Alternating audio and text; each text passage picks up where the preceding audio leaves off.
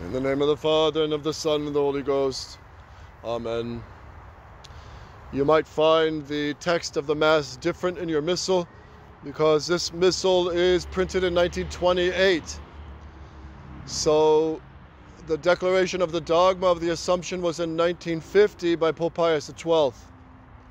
So this missal was long before that dogma defined. But it does go to show, and I have no other missals, so this is the only one I have right now on this pilgrimage.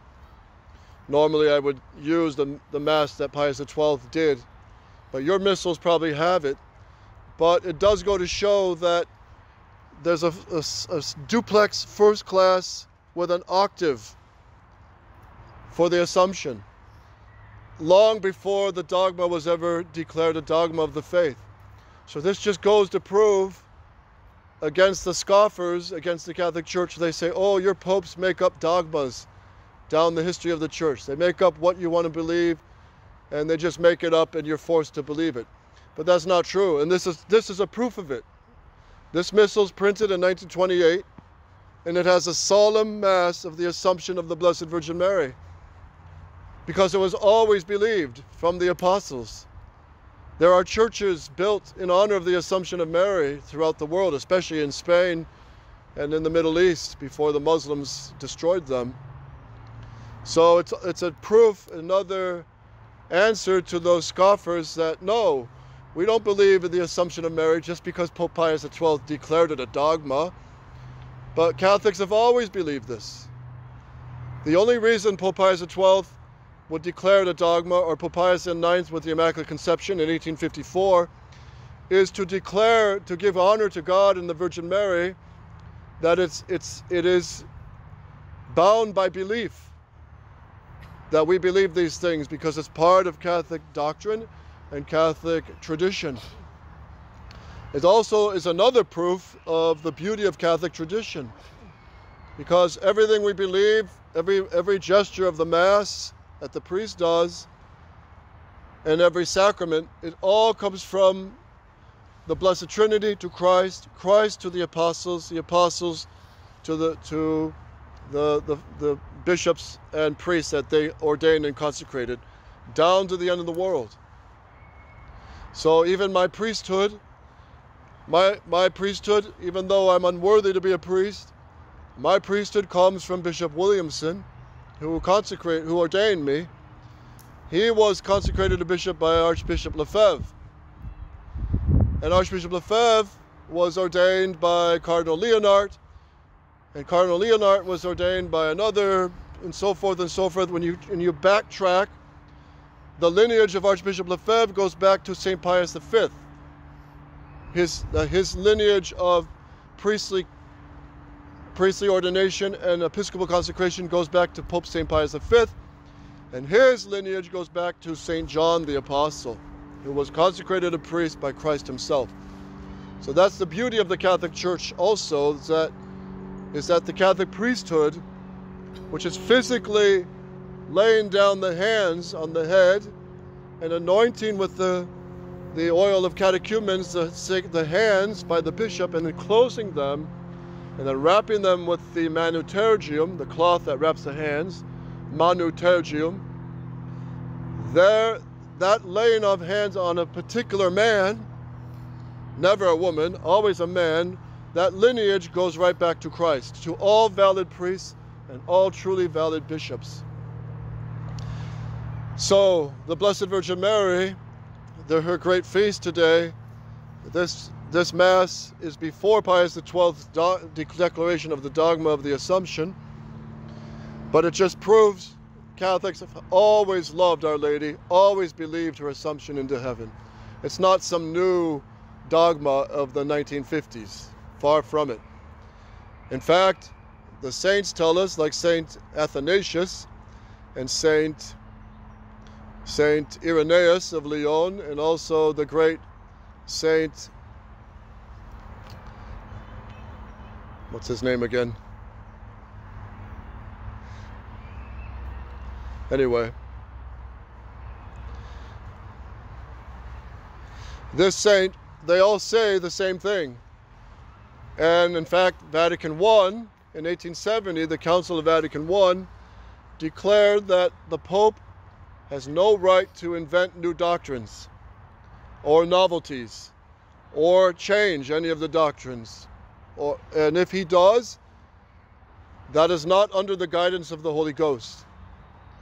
So Vatican I clearly defines what all these saints of the past said and reinforces it, that the Pope has the duty to hand down Catholic tradition. He does not have the right to invent new doctrines and change Catholic faith and doctrine. But that's exactly what we've seen since Vatican II.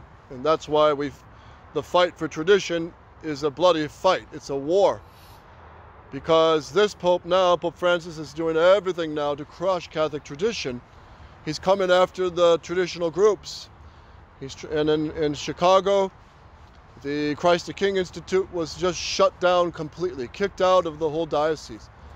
And they're coming after St. Peter's because they're all under the bishops, and the bishops can easily just dissolve them or kick them out or demand that they say the new Mass.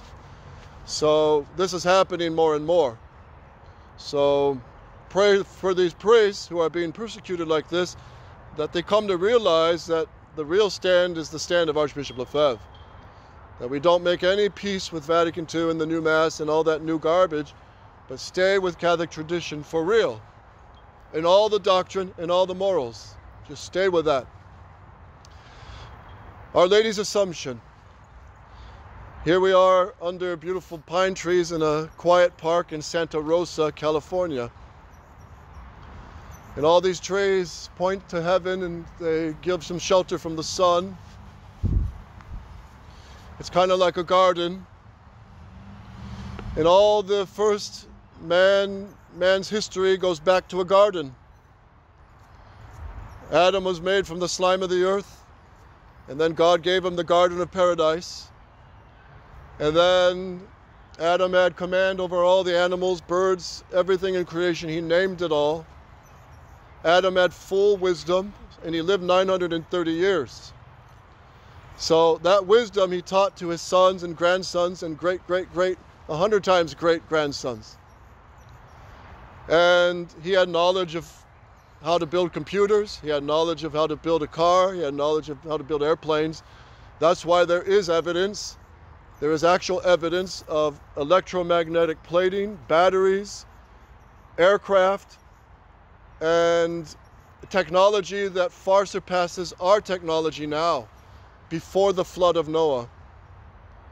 There are the monoliths, huge pieces of rock cut and carved with perfect angles, and sometimes with staggered angles, which no modern machinery today can even replicate.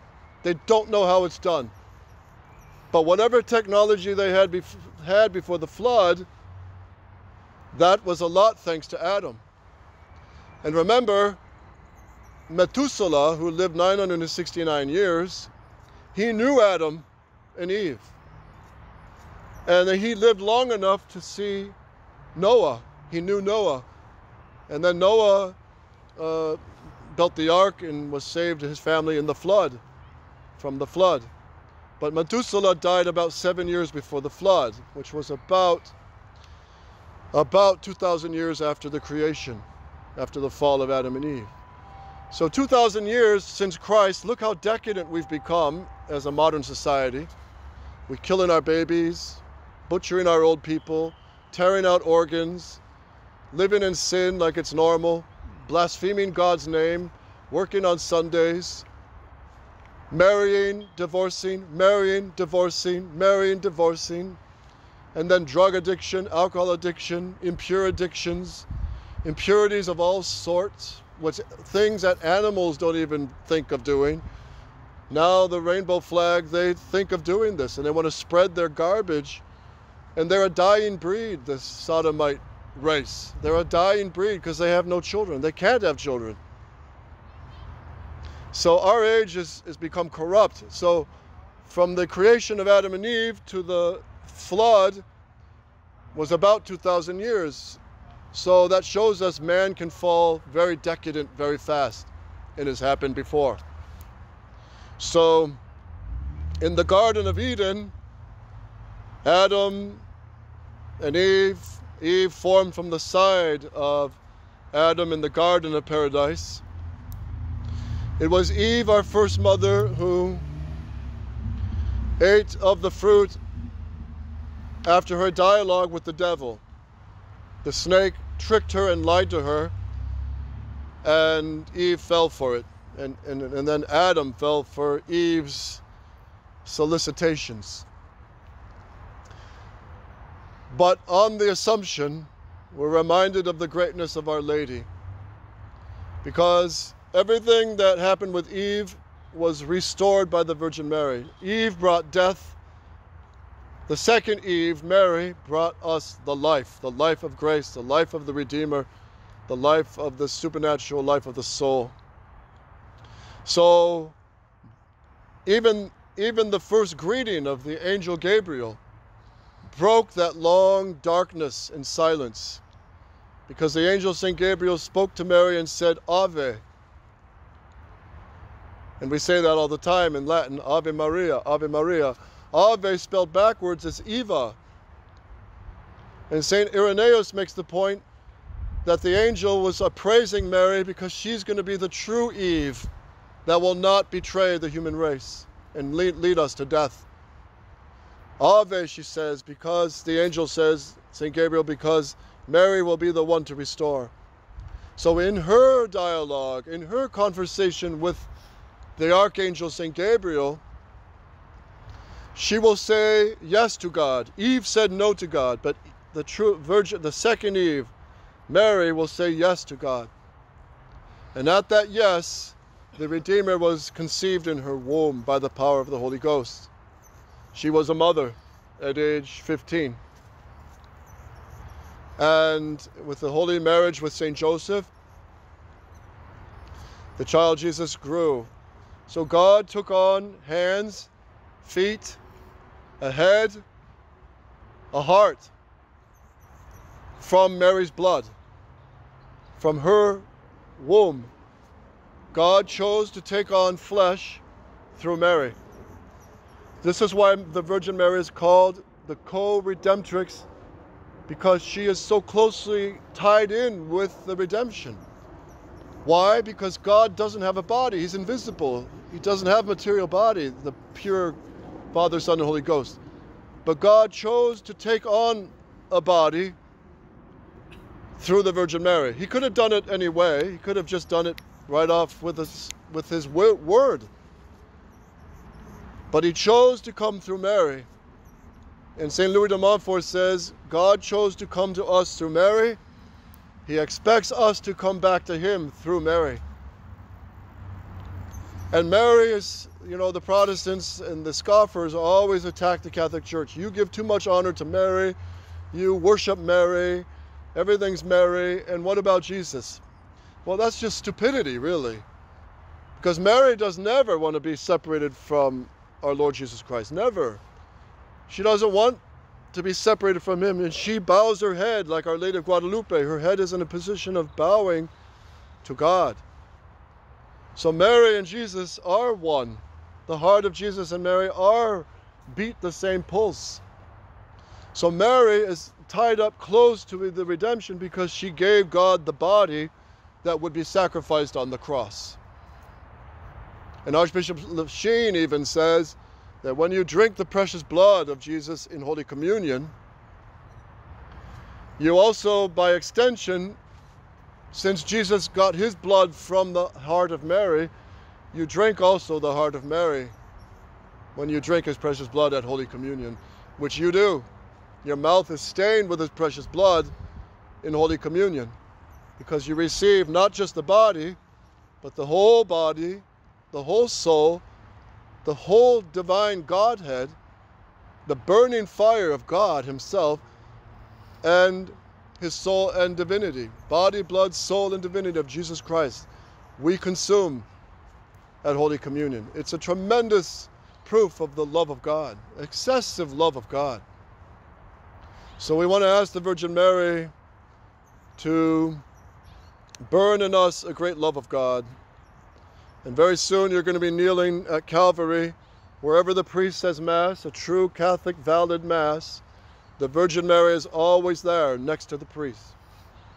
When we kneel down at the consecration in the silence around the canon of the Mass, the millions of angels that descend in the Santa Rosa Valley here, all the millions of angels are already gathering for the great event of the sacrifice of the Mass.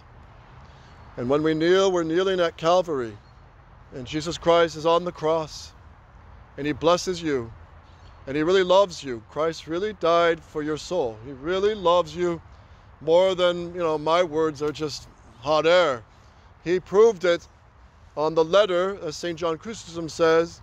Christ wrote us, St. Augustine says, the love letter from heaven, which are the scriptures, but then the biggest punch of his love letter is the tree.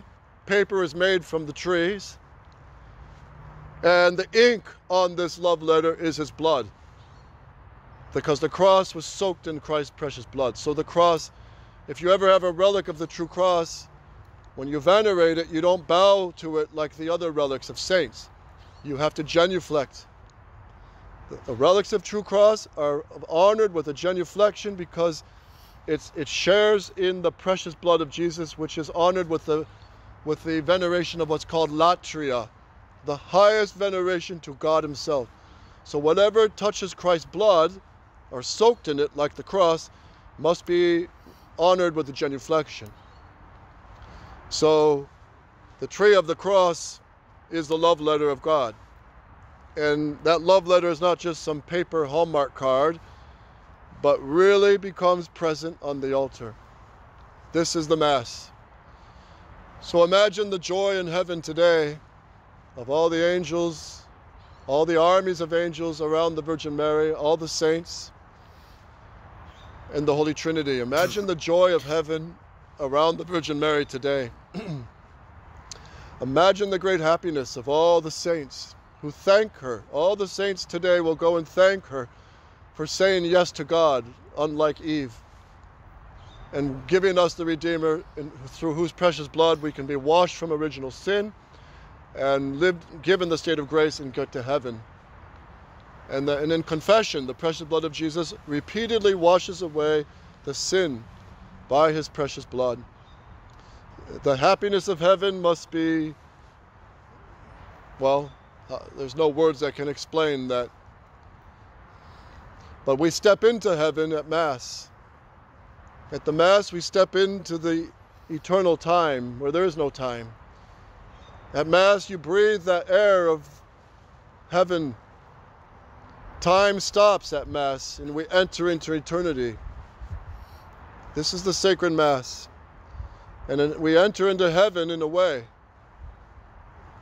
And Our Lady on this day, traditionally, she also descends down into purgatory and frees all the souls who loved her in any way, devoted to her.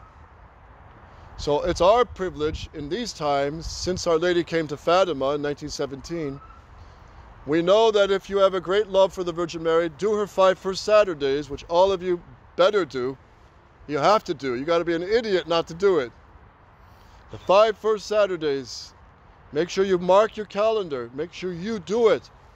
Because the promise Our Lady gave, if you fulfill the 5 first Saturdays, you will have all the graces to die a holy death in the state of grace. And you'll save your soul. And then Our Lady adds something else. That those who love her Immaculate Heart, she says, I will place them right before the throne of God. You'll have a special place in heaven and a supreme happiness unlike any other time, only because you love the Immaculate Heart of Mary, are devoted to her. That's why we love our rosary. We want to carry the rosary in our pockets. We don't want to be anywhere without our 59-bullet machine gun. The rosary, the devil hates it. It's a weapon that conquers enemies of the church, conquers sin, drives out devils, draws down grace. It's so powerful that Our Lady told Sister Lucia that those who pray the rosary, there's no problem that cannot be solved by praying the rosary. Are you having a problem? Are you having a difficulty discerning what God wants you to do? Pray the rosary. Do you have problems with people or your boss? pray your rosary. If you have problems with your wife and your children, pray your rosary. You have problem paying bills, and some of you, when you get married, you're going to have that difficulty sometimes supporting the family. Pray the rosary.